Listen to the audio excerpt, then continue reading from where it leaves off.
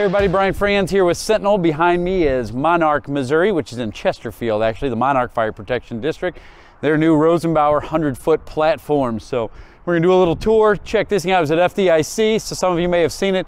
This has a lot of really neat features that we're gonna go through and let's check it out. So we're standing underneath the bucket here. First thing right out of the gate are these really neat 2215 numbers. This is their truck number, obviously, but really neat feature to put underneath here. 100 feet up in the air, you can see them plain as day. Just a neat feature here. So here in the front bumper, we got a booster reel. I believe this is 100 foot of 3/4, or actually it might be 150 foot, 3/4 inch booster. And then over here a trash line as well, and then just some additional storage. So a lot of room up here in the front bumper for these guys. Monarch in the grill. I don't know if you can see it because we're outside, but there's a backlight, like a blue inside of here. So this stainless grill overlay looks really neat at night. Kind of pops out with the blue backlighting on it. So working our way around the side here, kind of a Rosenbauer. If you see our quick hit videos, this is a neat one. It's got our handrail and then a little step to get up on the bumper. So something kind of cool there. 8-inch raised roof. This is our 70-inch long cab.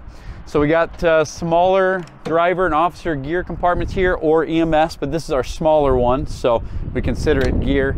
The aerial goes over the 8-inch raised roof. So most of the time, there's a trench or a flat roof, something along those lines. This one goes up over it, which really gives you a lot of cab room inside of here. Doesn't sound like 8 inches is a huge difference, but it just changes everything inside the cab. 2 forward-facing seats, EMS cabinet in the middle.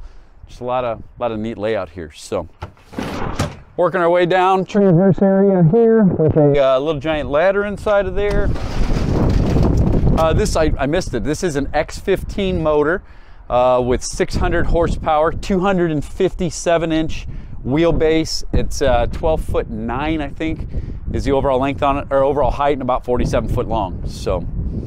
Enclosed pump compartment here. It's got a Foam Pro 2001 foam system on it with 30 gallons of Class A foam, 500-gallon tank. It's got the new IC control rods here, so these are cable driven, but really neat, really smooth IC products here. And then it's got our, oh man, I'm missing what we call this thing, but our Logicolor pump panel display. So that's where we do this little deal with the truck and then show everything on side of it. So a little bit neat feature.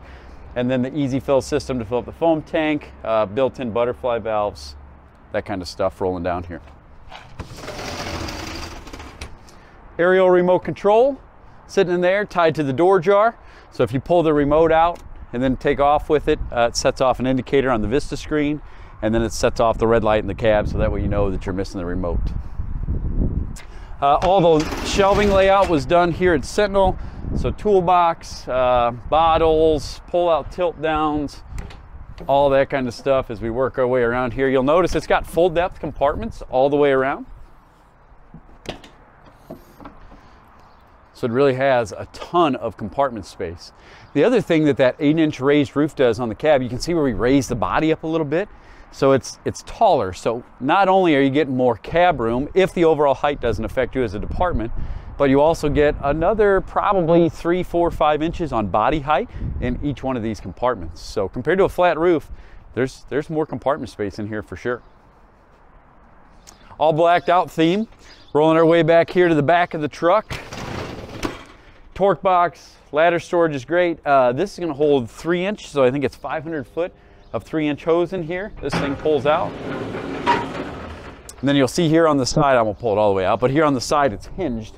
So that way when you reload it, this all flips over, then you can reload the hose from the side of the truck. So dead load, 3-inch in here. And then up here is our easy load hose bed. We'll probably do a quick hit video on this. Check this out if you haven't seen it before, but tied to the aerial PTO.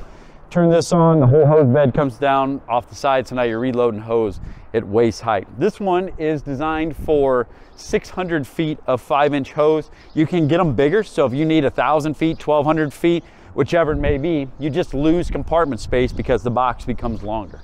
So easy loads are neat. Everybody says, oh, you got hinge doors down here. Yes, we integrate the easy load so you can't put it down whenever the door's open. You can't rip the door off. We do that. And then again, just a lot of neat shelving and trays in here. We're using here at Sentinel these different trays. a little bit different. It's got a big, neat bar across the front here. So opening, getting the trays in and out, you can grab it with a gloved hand from anywhere. Really smooth, easy operation. Swing out tool boards. These turned out great. Couple big tool boards, and then we mounted on this back side. We got a spacer back here. So we put some unistrut behind there, built these panels for them. So Monarch can actually take these off the truck, mount all their stuff on them, bolt them back on. You don't have a bunch of holes going in towards the tank. Nothing like that. And then it's latched here on both sides to open and close it. So again, just a lot of storage. No generator on this truck.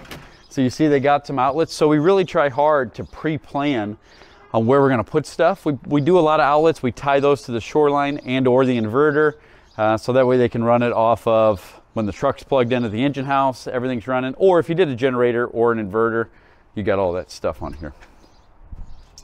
So speed lays, just a lot of room. Jacks forward. We talk a little bit about this, but the jacks are all the way behind the cab, right behind the cab.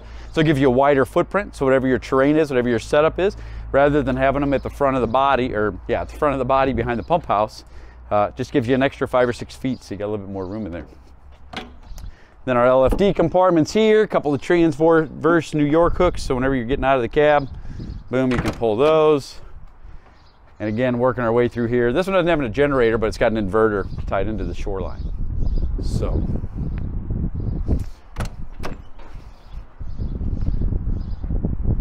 they did a really good job laying this out. This is their second Rosenbauer. So they did a good job. First platform, first one was a truck, but did a really neat job to it. All Whelen warning lights, all high-vis FireTech Guardian Elite scene lighting. We got 12-volt FireTech lighting on the sides of the bucket and on the front of the bucket.